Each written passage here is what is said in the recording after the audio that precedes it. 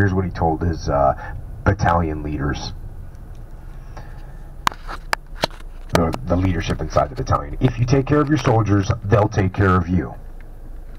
According to Battle Company's Lieutenant Carl Olson, an OCS draftee who is sharp as a Hinson custom knife, the rules were simple.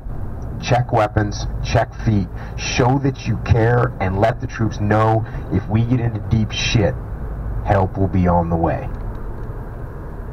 I used every second, every day to train and instill discipline, beginning with something as basic as making sure every man wore his steel pot and carried his weapons at all.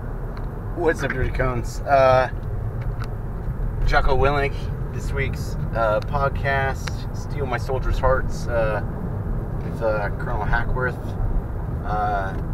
talking about his time in Vietnam and leadership type stuff. And I like it, and it's good. Just going back through it because I wanted to share that little part. Mission first means people first. You take care of your people take care of you, and the mission will get done. And I think that's what's important. But everybody's got, there are different times where, someone says, well, mission first, got to come mission first. Yes, there are times, before personal desires and comforts, that kind of mission first. But making sure your people are trained and prepared and ready, that's people first, which will ultimately lead to mission first. So I am working on converting the audio.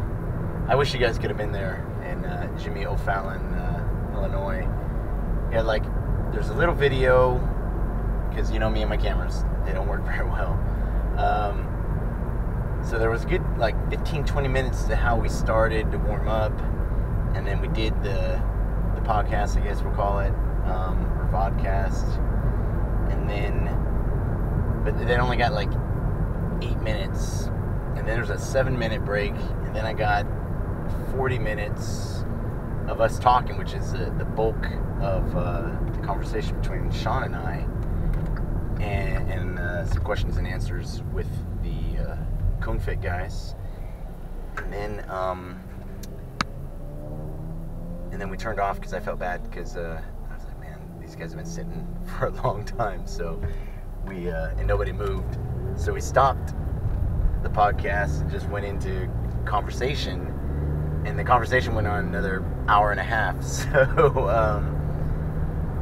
it was good. These guys asked the right questions, and I actually didn't get to answer all their questions. Somebody asked me about meditation the other day, and there's different, there's Western meditation is prayer.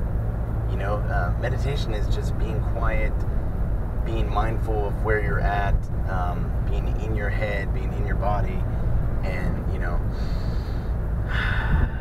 breathing and relaxing and doing what you're supposed to be doing. So I think it's not hard. Just sit quietly. To me, underwaters are a form of meditation. You're suffering in silence, and you're learning, and you're growing, and you're getting better.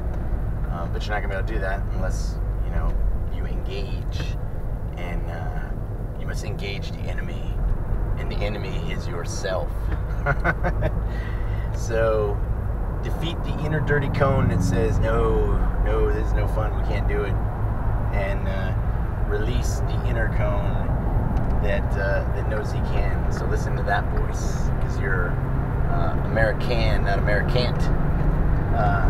Unless you're not American, then you can be Mexican or Mexicant. I know he's reading again, so I'll just glance at my notes. Ready? Oh, no, not the question I wanted. All right. Second question. How do I nurse an injury? All right. It depends. How bad are you hurt? How bad does it feel? You know your body. Was it all of a sudden, ooh, or like you said, you did legs yesterday, so you're a little sore. Give it a day or two. If it goes longer than a week, you might be injured, so it might be time to get that thing checked out. If you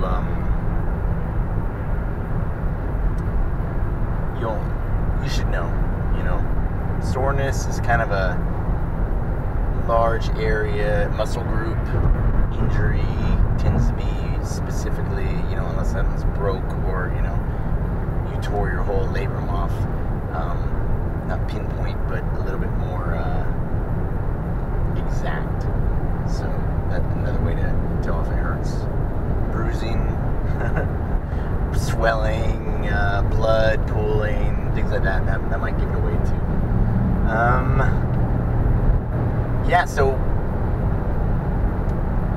the Conefit guys were pretty awesome. Like they had their shit together, and I was very impressed with their idea of teamwork, because it's everything that I think teamwork should be, and they're just doing the right thing. So that's all you gotta do the right thing, attract other like-minded individuals who are looking to do the right thing, make a pod, make a clan, and then destroy everything in your way. That's what you gotta do every day, Dirty Cones. Destroy obstacles, not people. So just a quickie, and that's it. So listen to Jocko Willink this week. Amazing every week. I really like how he does the book club. I mean, I would like to do that. I don't know if I can. I'll figure it out. Anyway, so thank you very much for listening, and I'll chat with you later. Hooyah.